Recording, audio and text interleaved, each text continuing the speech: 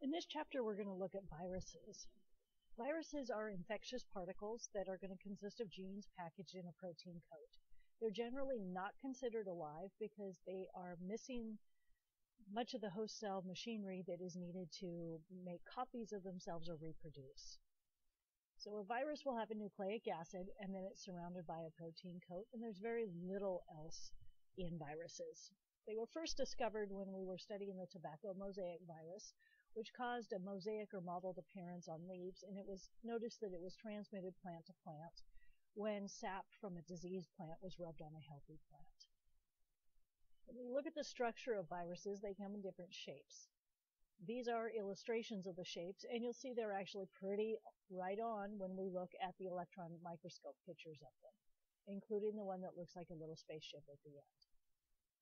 They're small. The smallest of them is only about 20 nanometers in diameter, and it's smaller than a ribosome. The largest one has a diameter of several hundred nanometers. This means we will not be able to see them underneath the light microscope.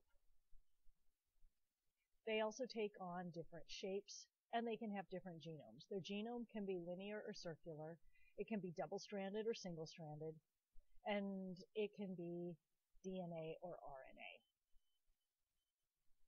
The capsid is going to be the protein shell around the outside. It can be rod-shaped, polyhedral, or more complex shapes. The capsomeres are the individual protein subunits. So with the helical viruses, they're rod-shaped because you've got just a single capsomere that's going to coil up in a rod shape. The icosahedral is going to have identical proteins arranged in a polyhedral capsule. It's got 20 triangular facets. And then there can be more complex shapes. The viral envelopes are going to be membranous envelopes that surround the capsid. You'll see this with the influenza virus and several others. It's derived from the host cell membrane in many cases. Some will even have enzymes within the capsids. Your bacteriophages or phages are viruses that will infect bacteria. The first phages that were studied were 7 that infected E. coli, and they were just named T1 through T7.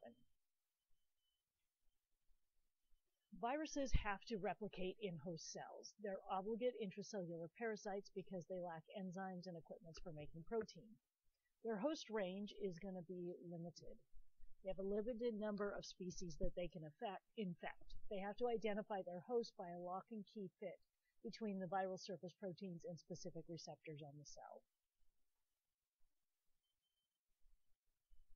Viruses have to bind the host cell, and then the genome enters the cell. So when we look at the replication feature here, you've got the DNA, the capsid of this virus, that's going to bind to the host cell.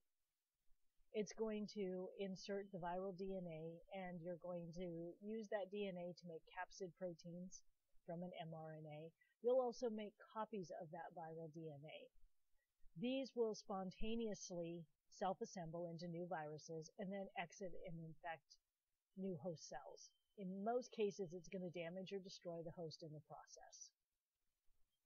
When we look at the phages, we've got two different cycles, the lytic cycle and lysogenic cycle. So with the lytic cycle, this is going to result in host cell death. T4 is our example here.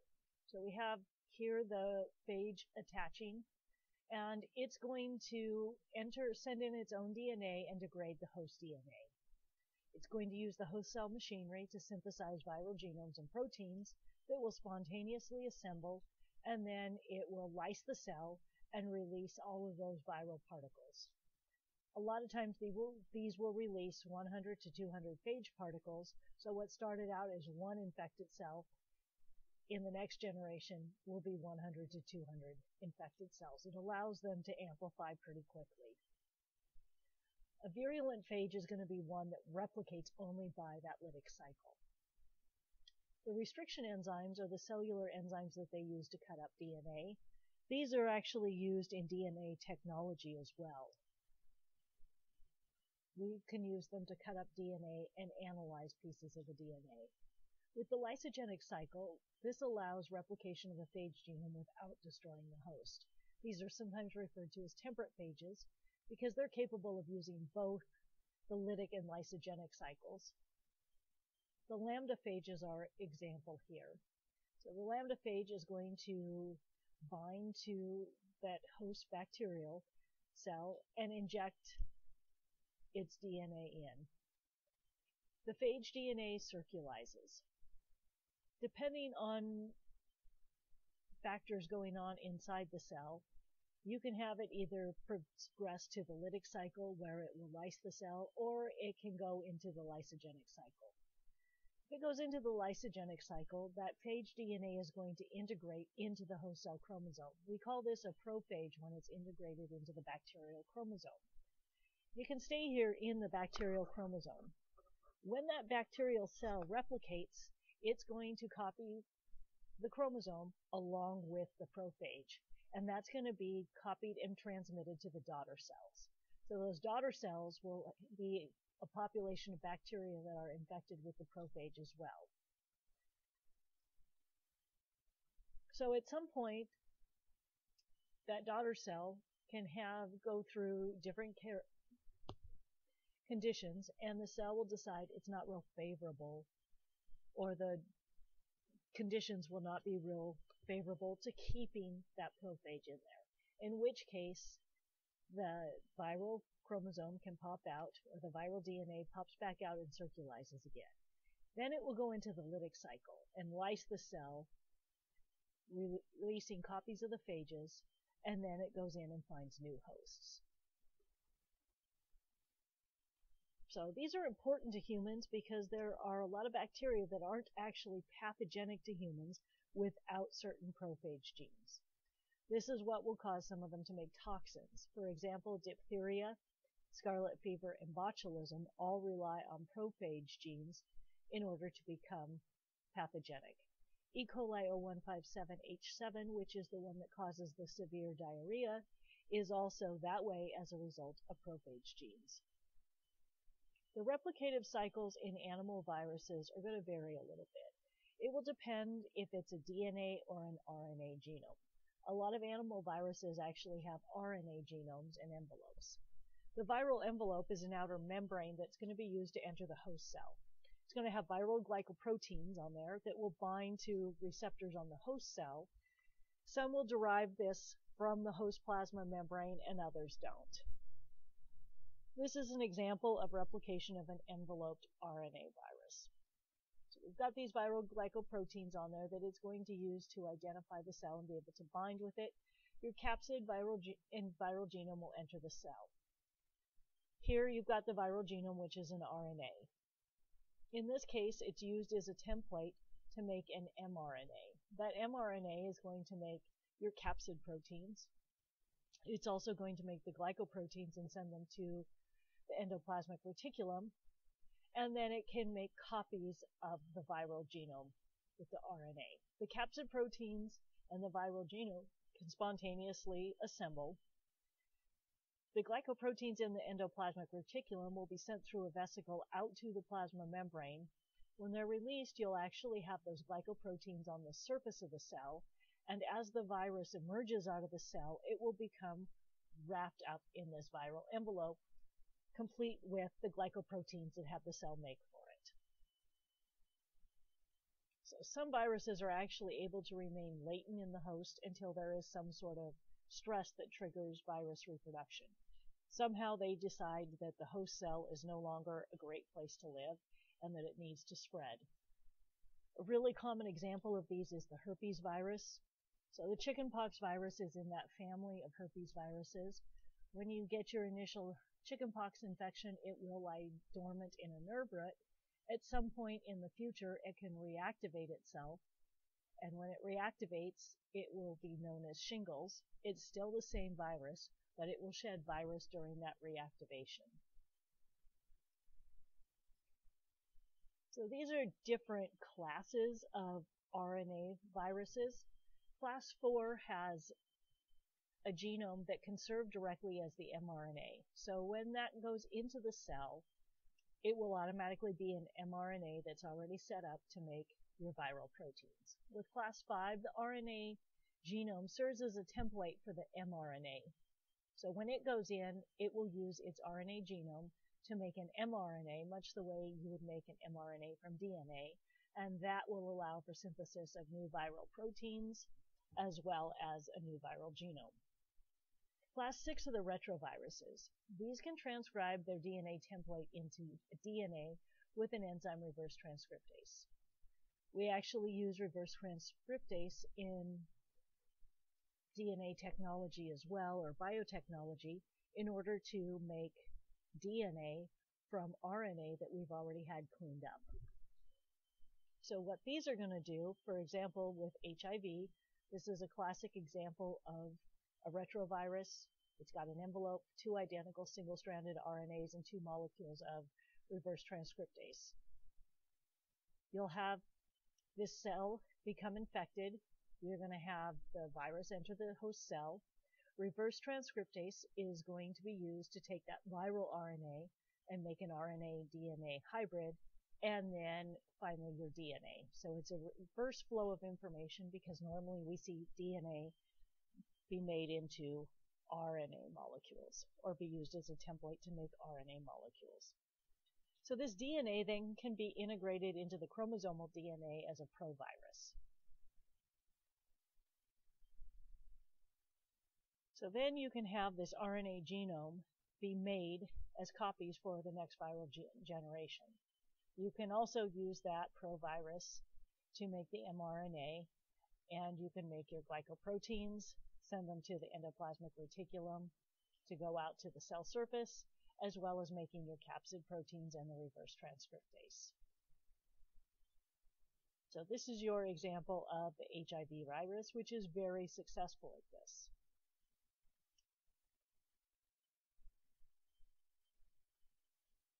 This table here shows the classes of animal viruses. So this does include the DNA viruses as well as RNA viruses. This is mostly just informational here, so you can see different human diseases that are caused by viruses. So viruses do infect every form of life. They infect plants, animals, humans, protists, yeasts, bacteria. Everything can get viruses, even the fungi. The hypothesis is that viruses originated from naked bits of cellular nucleic acids that were able to move from one cell to another. We do have other mobile genetic elements. These include the plasmids and transposons.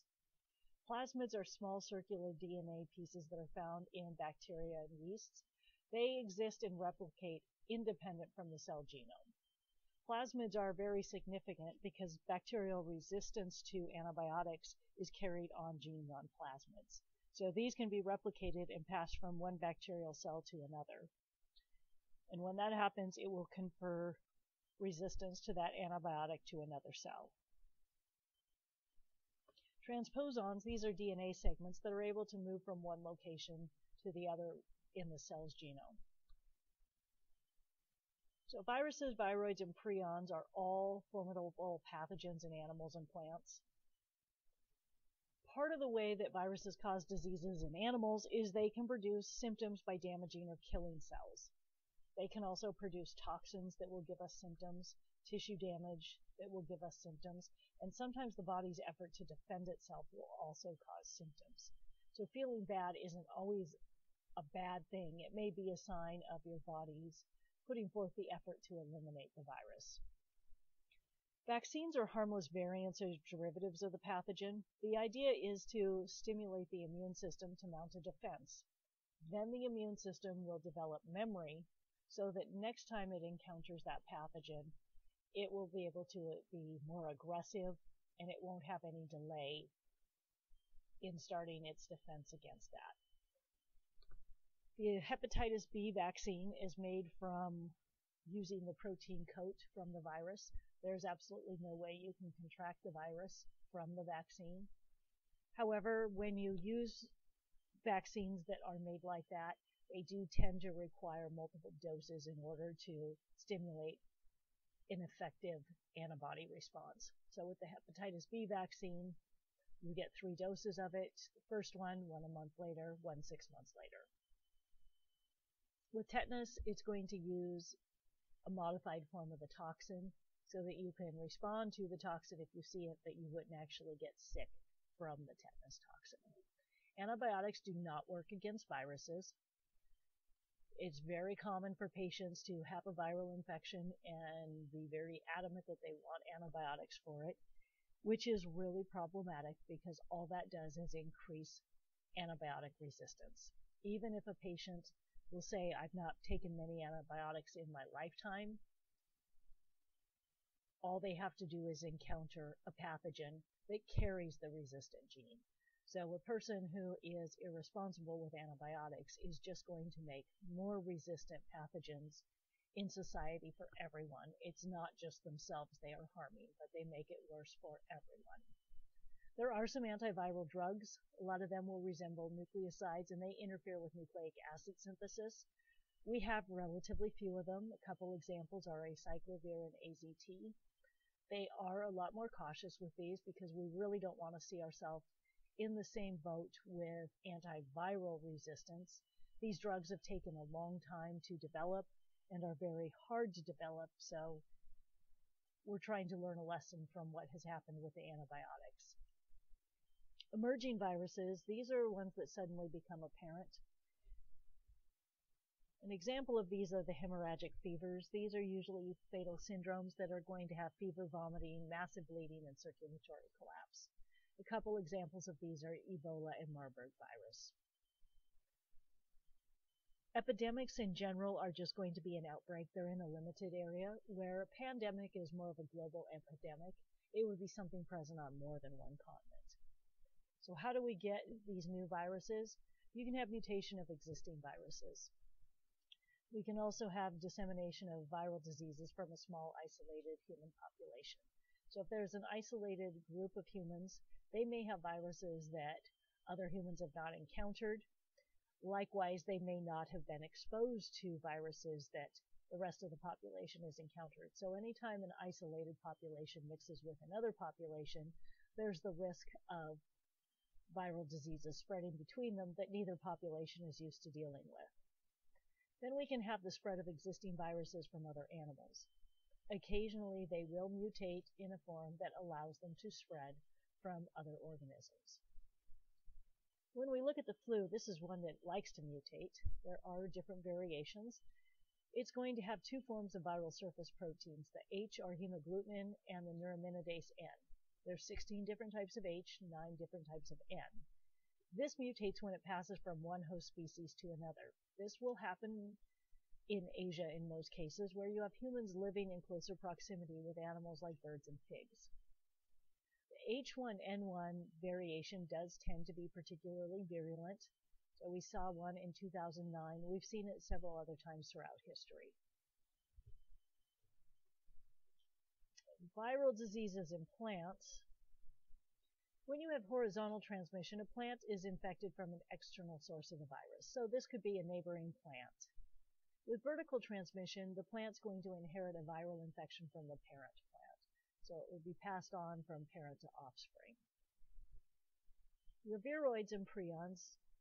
Viroids are just circular RNA molecules. They're only a few hundred nucleotides long, and these can infect plants. They don't actually encode for proteins, but they can replicate in the host, and they can cause errors in the regulatory system depending on where they insert.